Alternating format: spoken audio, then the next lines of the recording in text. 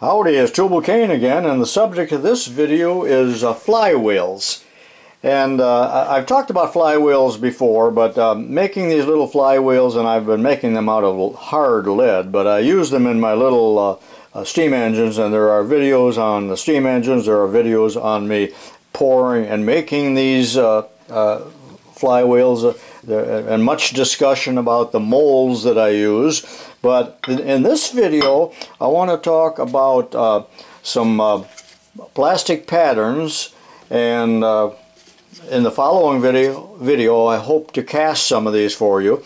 Now, an aluminum flywheel such as this really has little value because we need some weight to flywheels so that we have inertia. And that's why I have made them out of hard lead.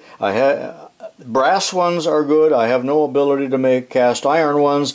This aluminum one someone gave to me, or I forgot where I got it, but it just doesn't have the weight that is needed.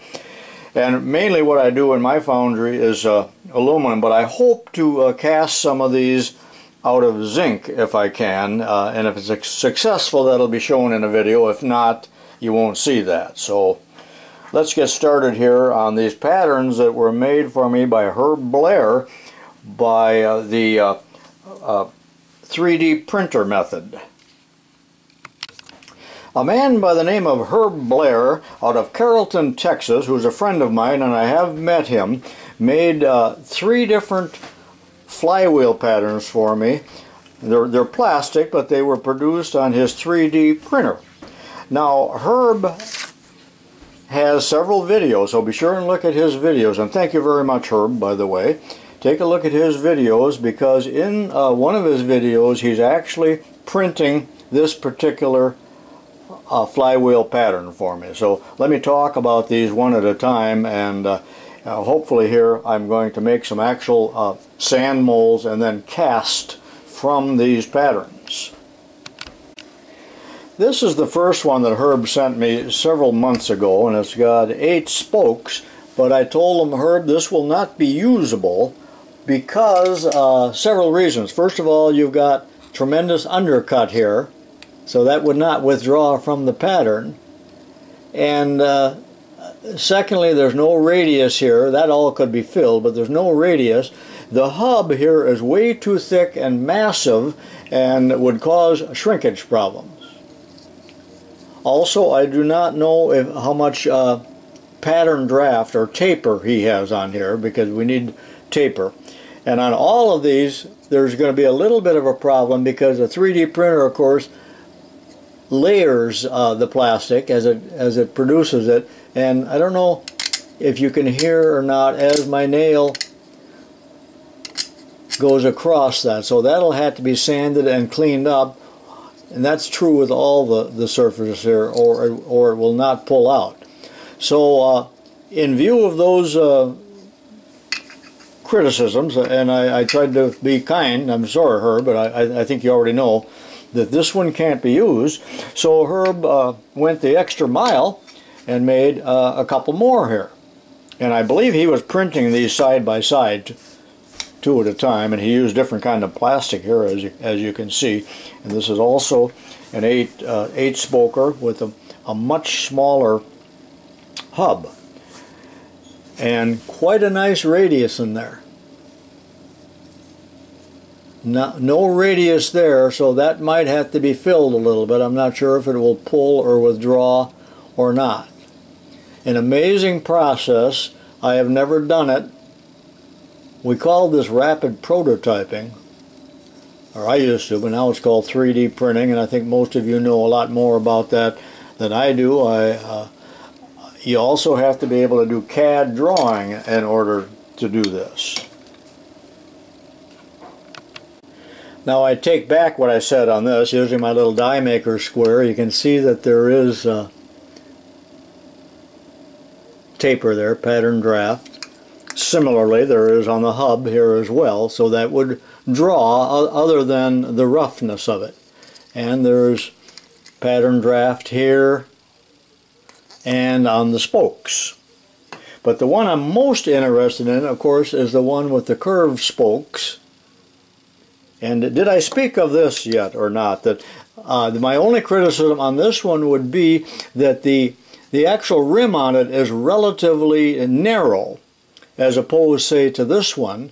And the major purpose of a flywheel is that we want mass on the rim, not on the hub, because that's where we get the value of a flywheel and the inertia and all of that. The larger the diameter and the heavier the rim, for those of you that understand the physics of it. So by the time that this would get machined after the casting is made, it might thin this out even more, but still for the small engines, it may be inefficient, but it's going to work. And do we have draft there? Let me see. Yes, plenty of it.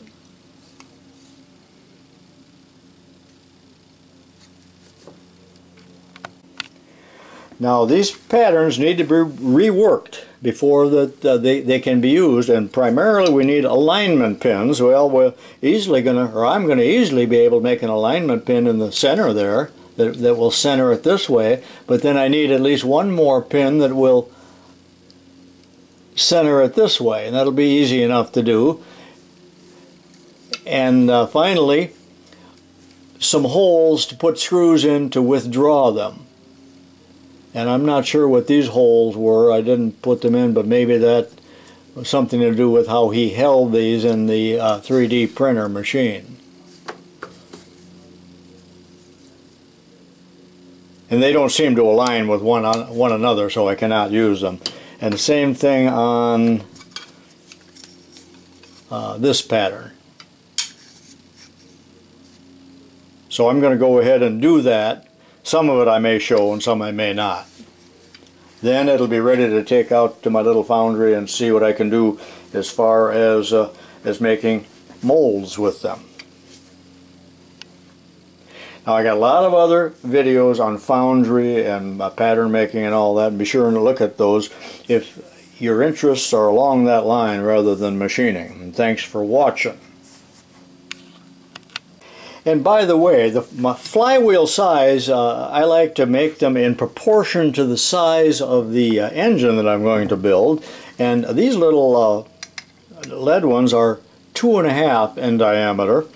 My bigger lead ones, this has already been machined, is about 3 1/8 there, so it's about 3 1/4 before it got machined. And the ones that Herb made here are an even 4 inches. This other aluminum one that somebody made is also, I'm going to call it a 3 inch, it's a little bit over. Whenever a new pattern is made, there's usually a test period when you want to just try it and see if it withdraws, and that's what I'm doing here. And I've taken this pattern of Herb's, rammed up 1/2 of a mold here just to play with, and it did withdraw, but I had to do quite a bit of tapping in 4 directions, and you can see that it did withdraw, and it's not too bad, and it would be usable. But right here there was a little tear out, and right here is the worst part, but still usable. And right there. Now let's look at the other one. Now here's the wheel with the curved spokes. Again, just a little tearing out, and surprisingly enough, it tore out where there is a tremendous amount of well, should I say, well, I don't know why, but we got a little tear right there and right there. And part of that might have been my carelessness in withdrawing it, because if you don't pull the pattern straight up, it's going to tear. And that's one of the values of a match plate, is that it allows you to pull it up. But my conclusion here is that these are both usable patterns without doing any filling or anything else like that. And so I'm going to take them back down the basement and put the pins in there and come back out and ram up a few. I'm back in the basement and I'm making modifications to the pattern as needed, and By the way, you know, somebody said to me, quit banging things around. I hate that when you bang it. I guess I do this. I mean, I'm not saying I don't, but he said, you just throw things around. I can't stand the noise. Quit doing that. Or, you know, you set a hammer down, set it down gingerly like that. Don't just set a hammer down. So, all right, I got to be more careful. But remember, I'm doing 20 things at a time here when I'm making this video, so I just can't remember all that stuff. But Herb made these holes an indeterminate size, slightly under a quarter, so I went right over to the drill press and I drilled these center holes out, 1/4 inch, and then I took a 1/4 inch aluminum rod, and it was a good, almost a press fit. I had to tap it in there. Now I'm going to take this over to the lathe, chuck it up, and I'm going to sand this lightly. Also, I like to put a little bit of a chamfer or a bevel on the periphery here on the corner, I should say, both on the outside and right here, and that will aid this in the withdrawal. Remember that patterns should not really have any sharp corners. I'll also hit it with a file right here. Step over to the Atlas lathe with me if you would. It's been a mighty long time since my good friend the Joker has made an appearance on the videos, and so he's going to watch me here, and I sure he'll find something I'm doing wrong. But chucked up in this little chuck here, I'm taking a file, filing that corner, and similarly I will break this corner. But I think I'm going to go get one of my Riffler files to do that.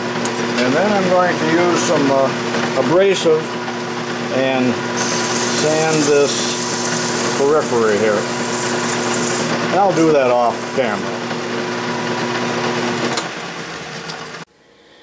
I like working with the Joker because he doesn't talk back. Alright, I'm back from the Atlas lathe now, and you can see that I smoothed out the outside surface as compared to the other one, and notice how I rounded this corner compared to this. And now I'm going to do that to this as well as the other pair, and look at the corner right here. So that's going to make it easier to withdraw.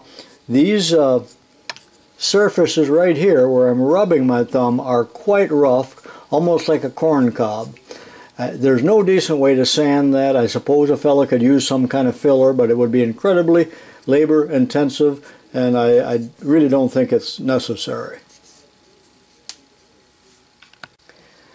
I took a short piece of this aluminum 1/4 inch rod and tapered the end of it on the lathe, and then I drove it in flush. That'll plug that hole as well, and that is the alignment pin. And then I need to plug this hole, so I prepared a short piece of that. Tap it in, trying not to make any noise. Like that. I'll do that to the other one off camera. Now, I told you I need another pin of some kind so that this is registered properly. That is, not twisted one way or the other. So what I plan on doing here, this isn't very wide. I was going to take an 1/8 inch bit, but I think maybe it'll have to be 3/32.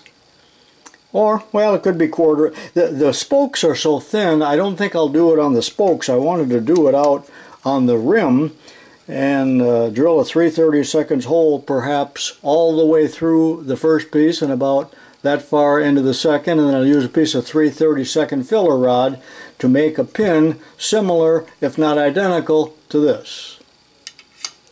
Be back in a minute. When I was in college, I had an art teacher that used to say, and this was an art class, of course, that the camera has liberated the artist, so he can do anything he wants. Doesn't have to paint portraits of people that look like people. They can look like, well, you know what I mean with modern art. Well, I think, why am I saying that? Because I'm wondering if the 3D printer has liberated the pattern maker. I suspect it's liberated many of them of their jobs. It's all done overseas probably anyway. This is 3/32 brass. Well, I made a video, and it was my visit to Dearborn, Michigan, where I showed a 3D printer. This was at the auto show a couple years ago. The 3D printer was making an automobile body. And I've got some footage on that. And then on Jay Leno's show, he showed somebody doing that, but I beat him to the punch on that one. But nobody watched my video, so the point is moot. Alright, I will cut this off to length, and then that's my other alignment pin. And again, I'll do that on both pairs of wheels. This one's ready to go. There's just one minor problem here, that even pressing them together like this, there's a bit of a gap. And it's kind of hard to determine what it is, but I believe holding a straight edge on here,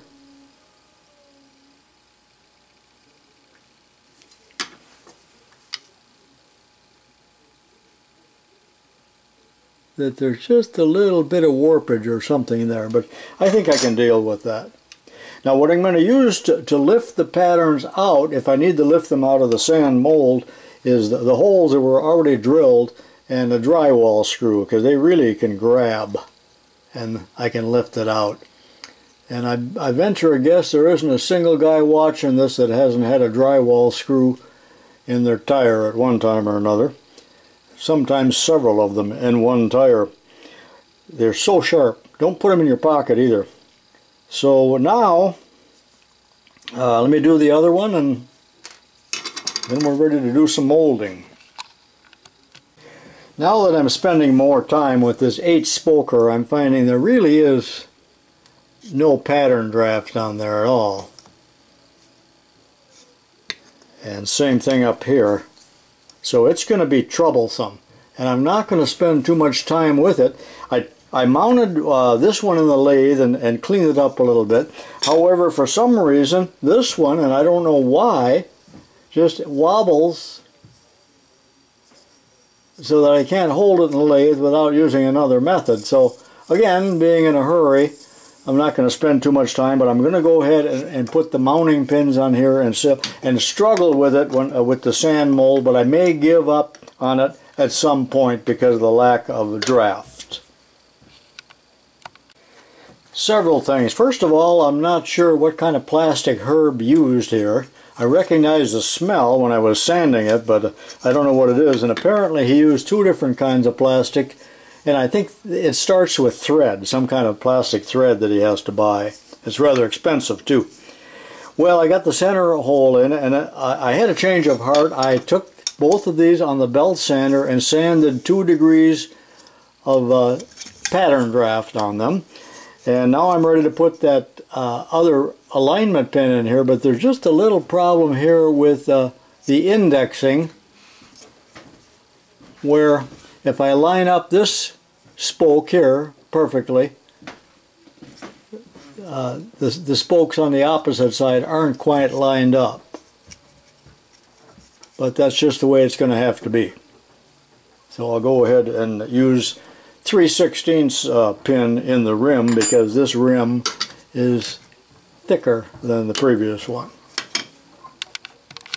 Finally done, and this one took quite a bit of time. I put a little brass alignment pin right there. I got some extra holes there, they won't hurt anything, and I did have to fill one hole here where I misdrilled. I just put some clay in there, it's not too critical. But examining this, there's a flaw right there on one of the spokes. That is a void, and I don't know what that's all about. Maybe I'll put a little clay in there. I should fill it with body putty, but I'm not in the mood. Alright, I had quite enough fun for today. That's it for this video. Join me tomorrow in the next part of this video, where I do the actual molding and hopefully casting. So long for now. Tubalcain.